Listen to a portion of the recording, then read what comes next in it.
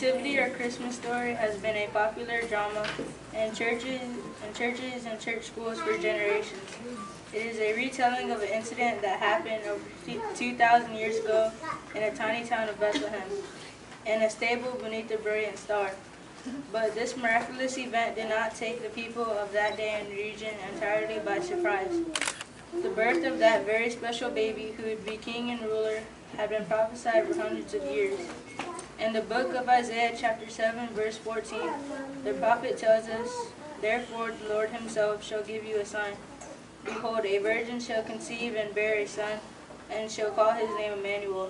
In chapter 9 verse 6, the prophet further states, "For unto us a child is born, unto us a son is given, and the government shall be upon his shoulder. And his name shall be called Wonderful, Counselor, the Mighty God, the Everlasting Father, the Prince of Peace."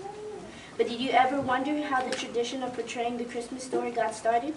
The first nativity play was not performed by children, nor was it inside a church like the ones we see today, but in a cave by monks in Italy in the year 1223.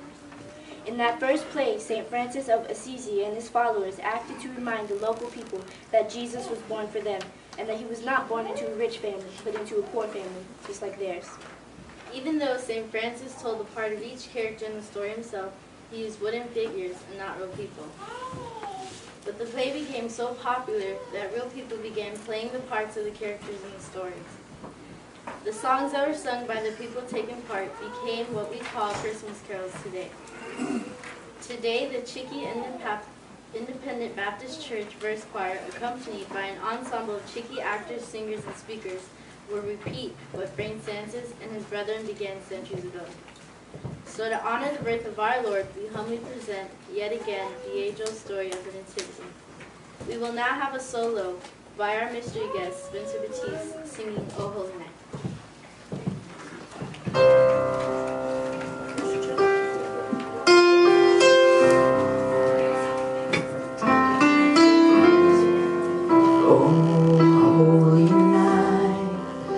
The stars are brightly shining. It is the night of our dear Savior's birth. Long lay the world in sin and never pining, till he appeared and the soul felt its worth. A thrill of hope, the weary world rejoices, for yonder breaks a new and glorious morn. Fall on your knees.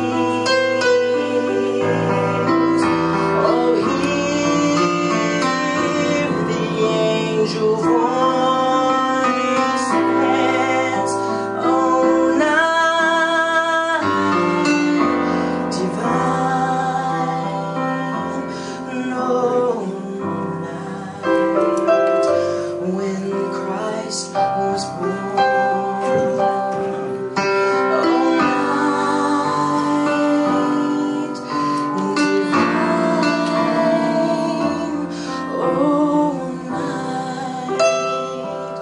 oh night divine."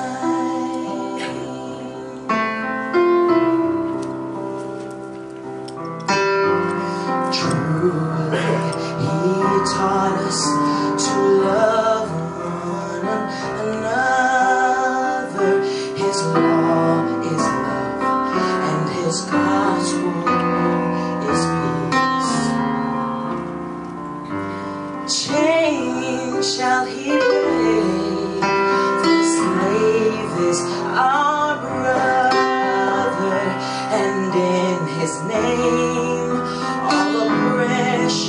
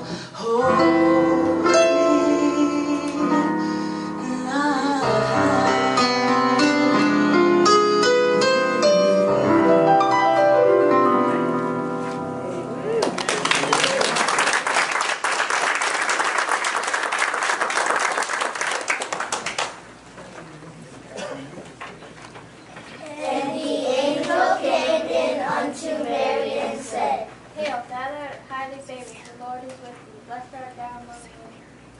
And when Mary heard this, she was frightened and wondered what kind of greeting this could be. Who are you?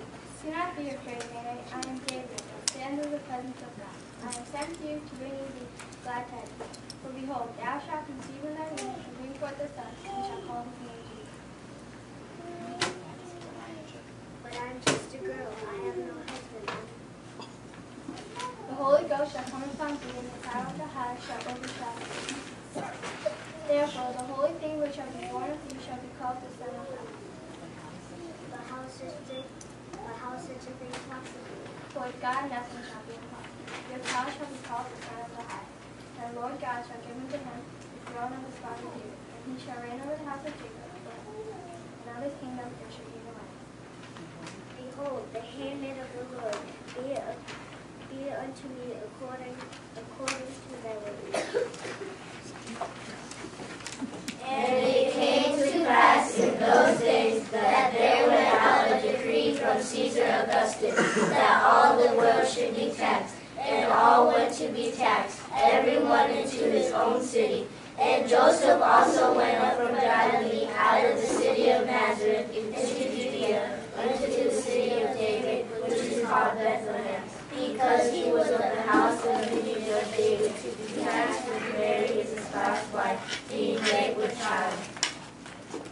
Joseph, my parents are doing work. I'm tired.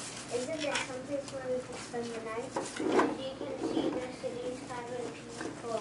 Mary, this is a young in town. You see here ain't not one ass.